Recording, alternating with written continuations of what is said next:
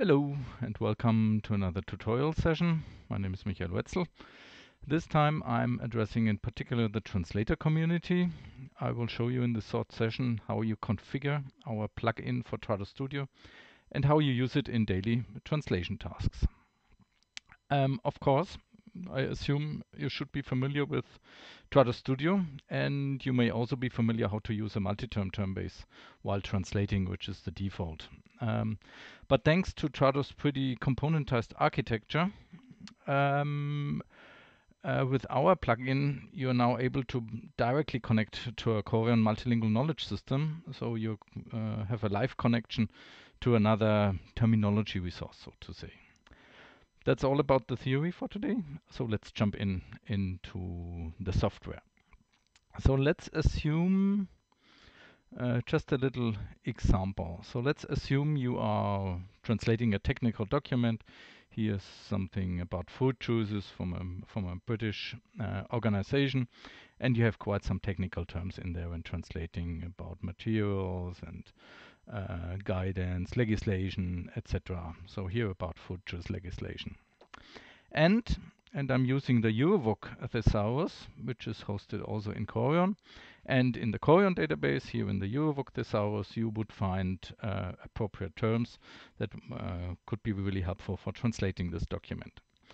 So I will now show you how to basically directly connect from the Trados Studio environment to this Coreon database here. So let's switch over to the Trados Studio environment. So that's the typical editor view in Trados Studio. I'm about to translate.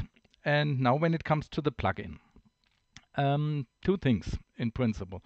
On the one hand, you should configure the plugin, namely to connect to the database. And you then would use that while translating. So how can you configure? So I assume the plugin is already loaded. You load the plugin like any other plugin for Trados Studio. And then here in the term recognition window, you have a button Project Term Base Settings. And when I click on that, I see the term bases that are selected for this project. And you would see your multi-term term bases here. But under the Use menu, you would also see now not only multi-term term bases as a provider, but also a menu item being the Coreon Terminology Provider. So this is what comes with the plugin. And in the settings, you would then say select which database or Coreon repository you would like to use. So I've selected already before this session the Eurovoc thesaurus here. So I confirm this, and I'm now connected to the repository, to the database, and I start translating. So let's, for instance, jump into that segment here, food choice legislation. And you see, I have no translation memory, by the way, doing the demo here. And you see that I found two terms, and these terms are now directly retrieved from the Coreon repository. So I found food choice with the translations Fruchtsaft, Obstsaft, Fruchtsaftkonzentrat. And I've also found legislation being translated into German with something like Gesetzgebung, Gesetzesbestimmung. So the interaction for you as a translator is almost 100% identical how you use multi-term in this context. But now only the data is coming from a Coreon repository. All the presentation of the view is as you're familiar with here in the term recognition window. So even when I start typing, you also see the red brackets here highlighting the found terms in the source segment. So when I start typing food choice legislation, that would be something like Gesetzgebung für Fruchtsaft also. So when I type in, let's say I hit the first letter G here, and then also in the context menu in Trados Studio in the editor, we pull the German translations and we can autocomplete them here and basically start or continue typing.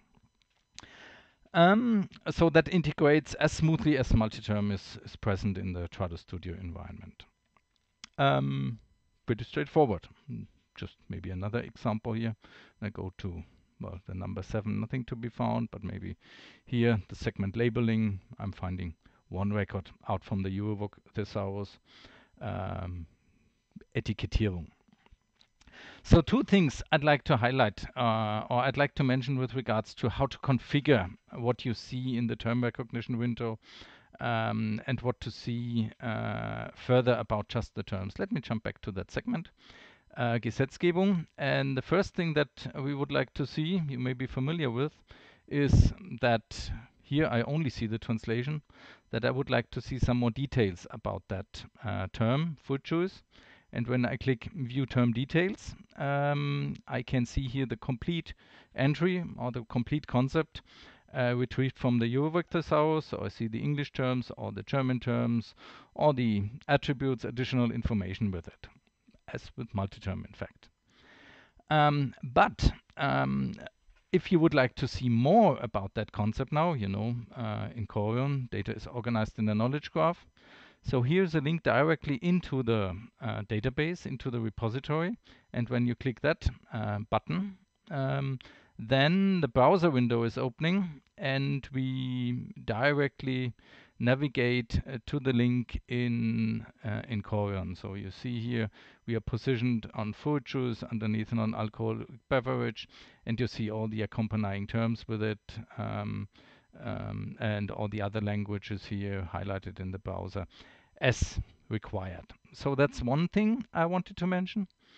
And the other thing is when it comes to configuring what you see in the hit list here. So by default, as with multi-term, we only see the terms, but we can configure these hit lists through the hit list settings. And you're familiar with that dialog box here. Select a bit which fonts, which colors the terms are being displayed with. But I can also select the fields. So for instance, when I click Select Fields here, I see the model of the, or in multi-term that's called a term-based definition, in Coreon that's called repository model. I see basically which kind of data categories, which kind of properties are available.